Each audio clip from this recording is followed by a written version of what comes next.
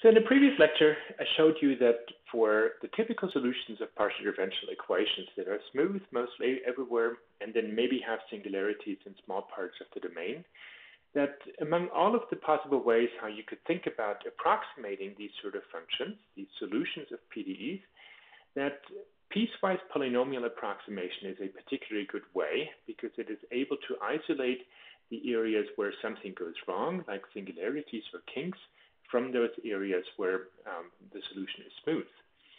And so I illustrated this to you through a series of examples in 1D and 2D, where you could see visually that if you make the size of the subintervals or the size of the cells in 2D and 3D, if you make these cells smaller and smaller, the approximation becomes better and better.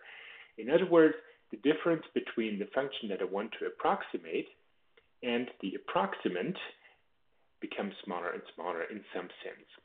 And what I would like to do in this lecture is that I give you a theoretical basis to make that claim as well, so that we look at mathematics that shows that indeed the difference between the original function and the approximate goes to zero under certain in certain circumstances. So this is lecture 3.91. And I would like to call this the theory of piecewise polynomial approximation. Okay, so the idea is this. So I have a function f of x that later on we will consider as the solution of the PDE.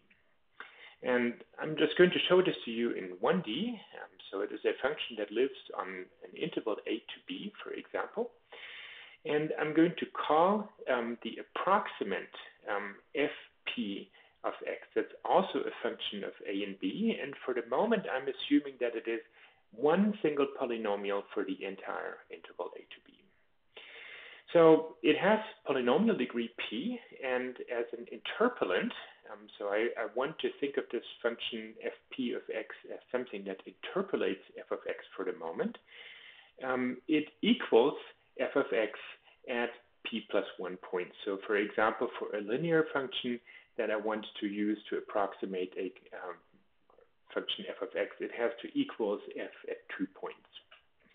So just to give you an example, if I have the function sine pi x on the interval -1 to 1, that's this purple curve here, then if I choose 2 points, for example, minus 0.75 and plus 0.25, then this sort of yellow-orange curve here, that is the interpolant. That's the approximant of the function that, so that's the approximant of the purple curve. And it is equal to the purple curve at these 2 points that are marked in red.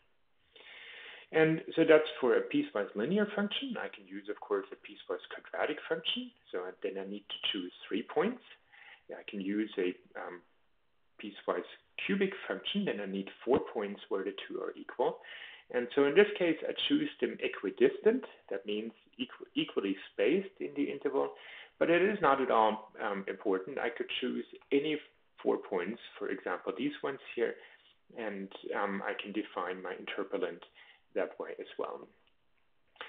So the point I want to make is that from these pictures, you already see that if I choose more and more points of these xi's corresponding to a larger and larger polynomial degree, I can expect or hope at least that this orange curve comes closer and closer to this purple curve. And that is indeed true. You can write down a theorem that's not terribly difficult to prove. Fundamentally, it's just Taylor expansion, as it always is in numerical analysis. And the theorem, in this case, the one that I state you might not be optimal, but it illustrates the point that I want to make. Namely, if I look at the difference between this function f of x, that's the one that I try to approximate. And fp of x, that's the interpolant. So I look at the difference between these two functions, and then I take the maximum over this interval. So that's the maximum distance between these two functions. And if you look at this here, so the maximum would probably be attained somewhere here. So that's the maximum vertical distance between these two functions. And there is probably another point over here where that is true too. So if I look at this maximum distance between these two functions, then I can bound this, I can prove that it is less than or equal the maximum of the pth derivative of the function that I try to approximate, divided by p factorial times the length of the interval to the power of p.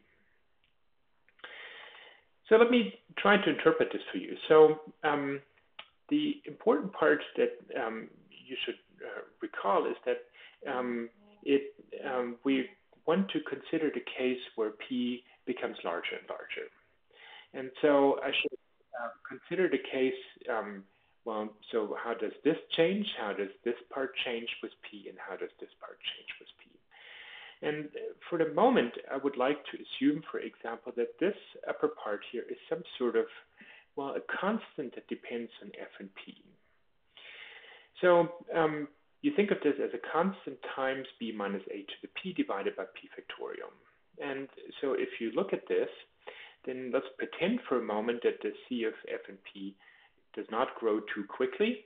And in that case, we know that, well, let's say b minus a is 2, like in the example that I showed you with the sine function, 2 to the p divided by p factorial, for example, it goes to 0 if p becomes larger and larger. And in fact, that's true for any size b minus a. Even if b minus a is 1,000 to the p divided by p factorial eventually goes to 0. Okay, so what we see from the theorem is that assuming that the c of f and p does not grow too quickly, then the difference between the original function and its polynomial approximant, its interpolant, goes to 0 as p becomes large. The problem is that there are functions for which the c of f and p does grow quite rapidly. And the typical example that we always use in our numerical analysis courses is if you consider the function f of x equals 1 over x on the interval 0.5 to 1.5. And the important part to point out here is that this function is actually perfectly nice on this interval 0.5 to 1.5. It just decreases gently. But the problematic location for this function 1 over x, of course, is at x equals 0. But x equals 0 is not, in fact, part of that interval. Okay, so even though this function is perfectly nicely behaved in the interval that we care about, you will see that this constant grows quite rapidly. Namely, if I look at the maximum of the pth derivative of 1 over x, so the pth derivative is minus 1 to the p times p factorial times x to the minus p plus 1. And then I need to take the maximum over all possible x's in this interval 1/2 to 3 over 2. Okay, and so this is 1 over x to the p plus 1. It takes its maximum for x equals 1/2. And so I'm going to get a factor 2 to the p plus 1 out of this, times p factorial. Okay, so in other words, this constant c of f and p actually grows really rapidly, 2 to the p times p factorial. That's really rapidly. And so if you put this constant into the interpolation estimate, then first the p factorial cancels this p factorial, and what's left is still this 2 to the p here. Okay, so I'm going to end up with 2 to the p plus 1 p factorial divided by p factorial times 2 to the p. And I made a mistake here. That should actually have, times b minus a 1 to the p. So it should have been actually 2 to the p plus 1 here and 2 to the p plus 1. But that doesn't matter that much. The point simply being that the right-hand side of this inequality grows with p.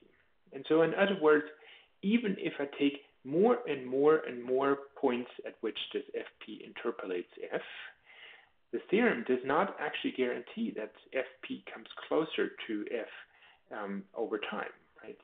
And so what you get out of this is that there are functions for which this attempt at interpolating on the entire interval with just one polynomial, with one high polynomial degree function, is not actually guaranteed to converge, right? So the difference between f and fp is only less than or equal to something that grows exponentially. And of course, in practice, you would have to ask, well, is this really how the left-hand side behaves, or is it just an artifact of the theorem that I gave you, or the proof that I used to show this theorem. But there are indeed functions that look perfectly nice, where if I take more and more and more points to interpolate, the interpolant actually becomes worse and worse and worse. Okay, so the theorem suggests to us, it doesn't prove, but it suggests at least that there are functions for which global polynomial interpolation is bad. So what you get out of this is that whether or not this approximation with one high-degree polynomial is a good or a bad idea depends on the function that we try to interpolate. Of course, well, we don't know the solution of the partial differential equation, so that's undesirable because we will not know a priori whether that will work or will not actually work. And so from a practical perspective, that seems undesirable because we will not be able to show that that is a useful approach. So what do we do instead? You recall these sort of pictures where I wanted to take the interval size, so instead of just one big interval on which I interpolate this green function by the purple function, I want to make this a piecewise approximation and make the intervals smaller. And so now let's look at this. So what I have now is that the maximum of this difference here is certainly less than or equal to the maximum over all of the subintervals. Okay, and so all I need to do is I need to look at the interpolation error on each subinterval separately, right? So the maximum difference between f and f of h, what I'm now calling fhp being the piecewise interpolant. So the maximum difference is bounded by the maximum over all of the subintervals, and on each subinterval, now what do I have? Okay, so I have still this sort of constant divided by p factorial, but then I have b minus a over n. That's the size of these subintervals. If I have n subintervals, then each of those has length b minus a over n. And so I need to look at b minus a over n to the power of p. And the way you should read this one now is, well, I'm saying I keep p fixed. Okay, so I'm going to consider simply quadratic interpolation, or in the picture, linear interpolation. So p equals 2 or p equals 1. Okay, so p is fixed, and the only thing that changes now is n, that I consider what happens if I choose more and more and more subintervals. Okay, and so if I rewrite this formula here, then the b minus a to the p is a constant. I'm going to put this over here. F is always the same, p is always the same, p factorial is always the same. So this term here simply gives me a constant. And then I'm left with 1 over n to the p. And that really does converge to 0, because if I keep p fixed and I make n larger and larger and larger, then 1 over n to the p goes to 0.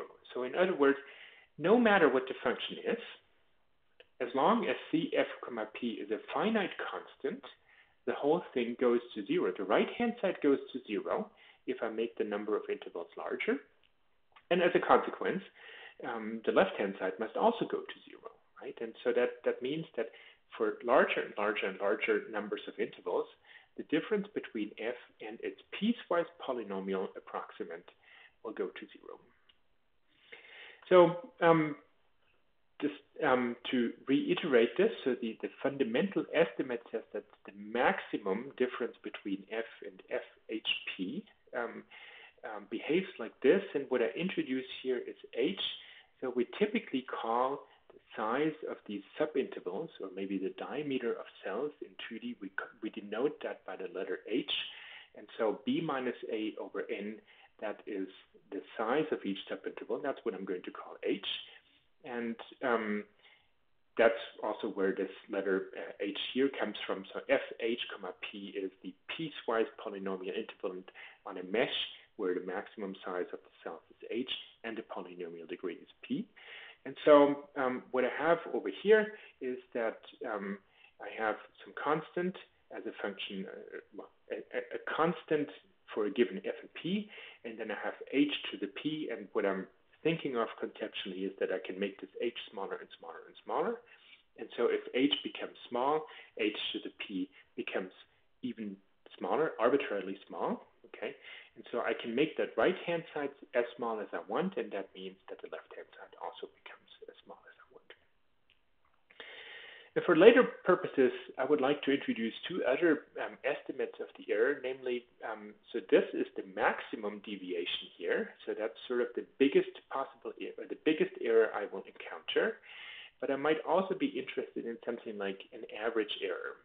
And so the average error, we typically measure that in what's called the L2 norm. The L2 norm is the integral over this interval of the difference between the original function f and its interpolant squared, and then I, at the end, take the square root of this, and it's denoted as f minus fhp, and these double norms are the L2 norm, if nobody says anything different. And with a little bit more work, I can show that that is, again, some constant as a function of p and f, okay, but p and f are fixed, times h to the p plus 1. So what that really means is that the average error converges like h to the p plus 1, and that's even better than the h to the p. And that makes sense because if you look at these pictures, there's always some places where the error is large, but on average, the error will actually be substantially smaller than that. So that's the L2 norm, and here's something that we call the gradient norm, or sometimes the energy norm, or sometimes the H1 semi-norm. So it looks at the difference between the gradient of f and the gradient of this interpolant. So it's the integral, again, of the difference between gradient of f, gradient f, hp. I take the square of this, and then at the end, I take the square root. So it is something like the average difference in gradients between these two. And for that one, I can prove that it converges like h to the p. And I want to introduce these things because these are the fundamental, these three things are the fundamental interpolation estimates that we will always use. That the maximum difference, the average difference, and the average difference in the gradients, these are tools that we will use when we look at the finite element approximation.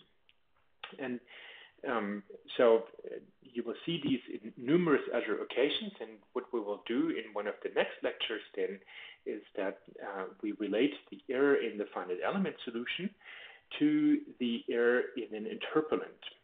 So it will turn out that the finite element solution is always at least as good as the interpolant. And for the interpolant, I can use this sort of estimate here, the one that you're seeing right now. I should also note that the estimates that you see here, so I state them in 1D, and so there's a maximum over an interval, there's an integral over an interval, an integral over an interval. This sort of estimate also works in 2D and in 3D, and we will use that later on for estimating the error in any arbitrary dimension. So with this, I would say that covers the basic interpolation estimates that I wanted to show you, and we will use these later to estimate the error in the finite element approximation.